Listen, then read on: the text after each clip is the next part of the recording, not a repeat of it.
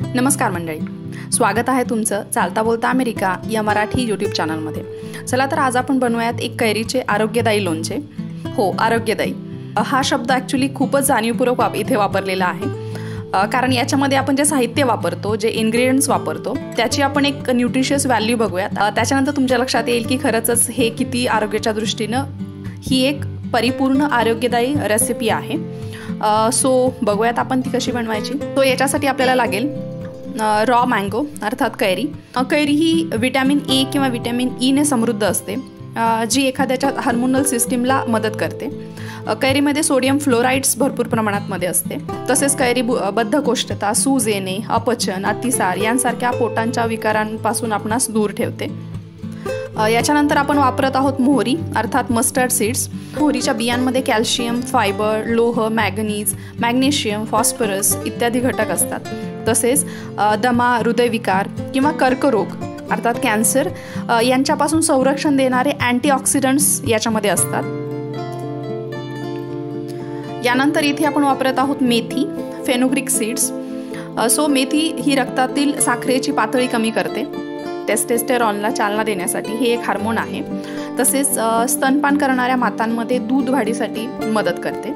मेथीमुळे कोलेस्ट्रॉलची पातळी कमी होते, तसेच जळजळ कमी होते, ॲसिडिटी कमी होते आणि भूक नियंत्रणास मदत होते। याच्यानंतर आपण वापरत आहोत हिंग। यामुळे दम्याचा त्रास कमी करण्यास मदत होते, रक्तदाब कमी करण्यास मदत होते, तसेच मेन्स्ट्रुअल सायकल मासिक वेदना कमी करण्यास मदत करते आणि डोकेदुखीवरची ही एक नॅचरल रेमेडी आहे। तसेच अपचनास बरे करण्यासही मदत करते। इथे आपण वापरत आहोत शेंगदाणा तेल, ग्राउंडनट ऑइल किंवा पीनट ऑइल। याच्यामध्ये फायटोकेमिकल्स आणि विटॅमिन ई असतात। हे दोन्हीही नैसर्गिक अँटीऑक्सिडंट्स आहेत। हे नियमित सेवन केल्यामुळे जळजळ कमी होते, ॲसिडिटी कमी होते। तसेच विटॅमिन ई जे आपणास माहिती आहे की त्वचेसाठी खूप चांगले असते आणि त्यामुळे त्वचेचं आरोग्य निरोगी राहण्यास मदत होते। तसेच इथे आपण वापरतोय हळद, टर्मरिक पावडर। याच्यामध्ये विशेष जो घटक आहे किंवा जो ॲक्टिव्ह घटक आहे तो आहे कर्क्युमिन। अल्झायमर आणि कर्करोग यांसारख्या रोगांना रोखण्याची ताकद याच्यामध्ये आहे। तसेच हे एक अँटीऑक्सिडंट आहे।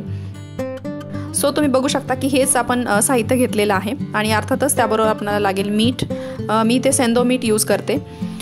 साधारणतः 1 किलो कैरीसाठी आपल्याला आवश्यक आहे 200 ग्रॅम मीठ, त्याच्यानंतर 100 ग्रॅम मोहरी किंवा मोहरीची डाळ चालेल। तिखट आपल्याला हवं तसं, लोणच्याला जे तिखट वापरतात ते। त्याच्यानंतर मेथी दाणे साधारणतः 40 ते 50 ग्रॅम। हळद आपण इथं घेत आहोत 2 टेबलस्पून आणि हिंग लागेल 25 ग्रॅम। सुरुवातीला घेतलेली आहे मी इथे कैरी, साधारणतः 1 किलो कैरी आहे ही। सुरुवातीला हे आंबे किंवा ही कैरी स्वच्छ धुवून घेतलेली आहे आणि याच्यानंतर आपण याचे काप करून घेऊ किंवा फोडी करून घेऊयात। सो फोडी करताना बी केअरफुल, एक खूप चांगली धार असणारा चाकू आपणास आवश्यक आहे, जो की अशा पद्धतीने तुम्ही याच्या फोडी करू शकता।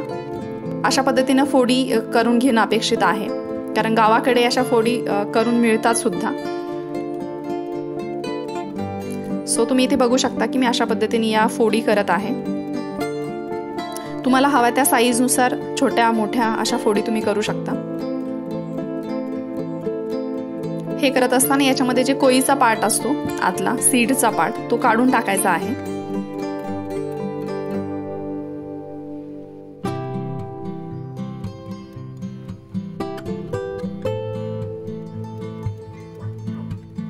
याच्यामध्ये आवश्यक आहे ती अगदी धारदार एक सुरी आपल्याकडे हवी, ज्याच्यामुळे या फोडी फटाफट करता येतील। सो अशा पद्धतीने मी इथे एक मीडियम साईजच्या फोडी बनवत आहे।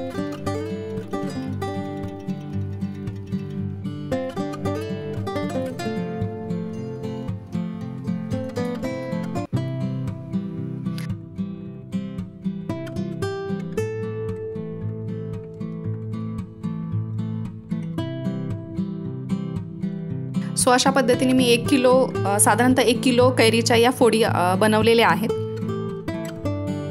याच्यानंतर आपण लोणच्यासाठी जो मसाला लागतो किंवा जो लोणच्याचा खार म्हणतात त्याला, तो लागतो, तो बनवूयात। सो मी ते सुरुवातीला घेतलेले आहे मस्टर्ड सीड्स। याची तुम्ही डाळ पण घेऊ शकता किंवा मग अख्ख्या मोहरीचे ते सीड्स असतात तेही घेऊ शकता। याच्यानंतर ॲड करूयात आपण तिखट। याच्यानंतर आपण ॲड केलेली आहे हळद,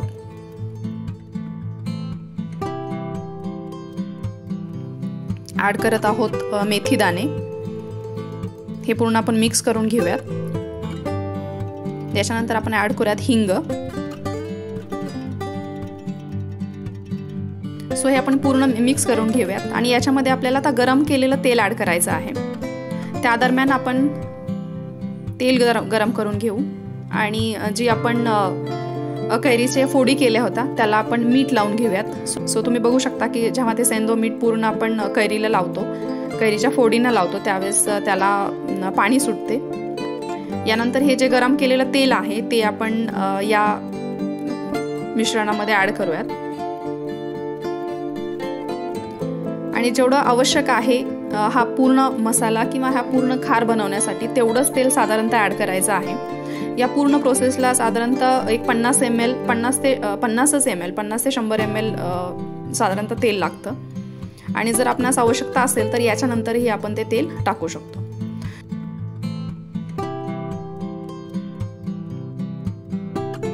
सो असा हा खार आता तयार झालेला आहे। याच्यामध्ये आपण कैरीच्या फोडी ॲड करूयात।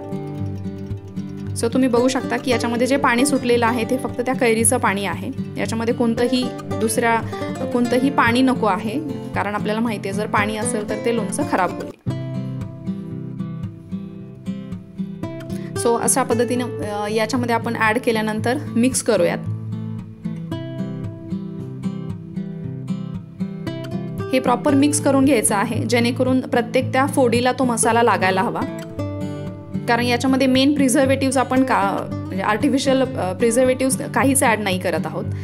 याच्या लोणच्यासाठी मेन प्रिझर्वेटिव्स म्हणजे एकतर मीठ आणि तेल, हे दोन त्याचे मेन प्रिझर्वेटिव्स आहेत ज्याच्यामुळे लोणचं खराब होत नाही, 1 वर्षभर राहतं।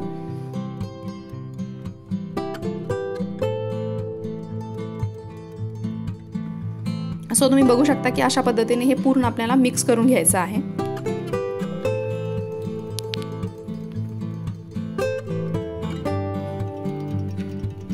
सो आपणास जेवढं आवश्यक आहे तेवढंच तेल आपण याच्यामध्ये ॲड करू आणि याच्यानंतर आपल्याला पुन्हा ॲड करायचं असेल तर ते पुन्हा गरम करून थंड करून मग ते ॲड करायचं।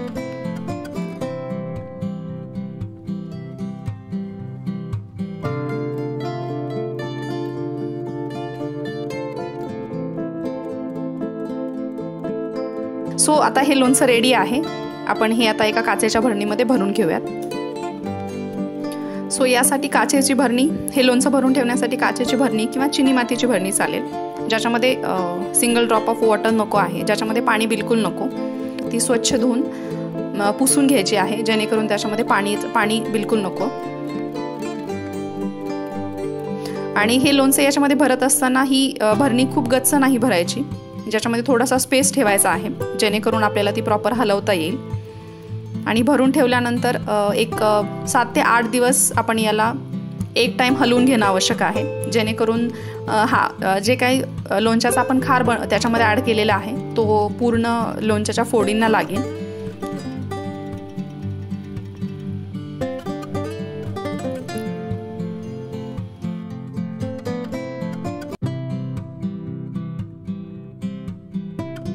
सो अशा पद्धतीने मी हे दोन्ही भरण्यांमध्ये भरून घेत आहे, ज्या की साईज जे छोटे आहेत म्हणून, अदरवाईज एका भरणीमध्ये मावत असेल तर एका भरणीमध्ये आपण ठेवू शकतो। या फोडी पूर्ण भरून झाल्यानंतर आपल्याला ही भरणी जी आहे ती हलवून घ्यायची आहे। सो तुम्ही अशा पद्धतीने हलवू शकता किंवा तुम्हाला जसं कम्फर्टेबल असेल त्या पद्धतीने तुम्ही हलवू शकता। आणि या फोडी पूर्ण भरल्यानंतर याच्यामध्ये जो लोणच्याचा खार शिल्लक आहे तो आपण शेवटी या फोडींवरती ॲड करूया।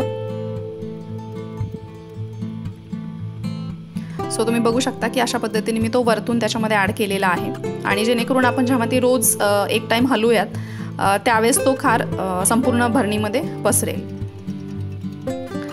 सो अशा पद्धतीने अगदी सिंपल मेथडने बनवलेलं हे लोणचं खूप आरोग्यदायी आहे, जे आपण वर्षभर सेवन करू शकतो। आणि अर्थातच जर ते जाणीवपूर्वक आपण खात असू तर त्याचे खूप सारे बेनिफिट्स आपल्याला मिळतात। आणि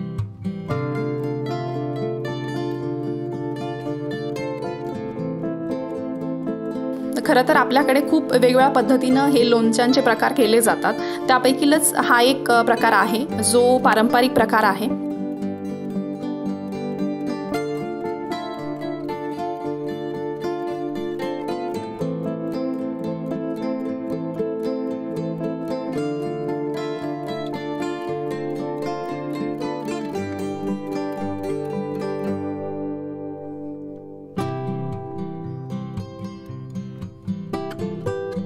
होप ही रेसिपी तुम्हाला आवडेल आणि तुम्ही ती नक्की घरी बनवून पाहाल।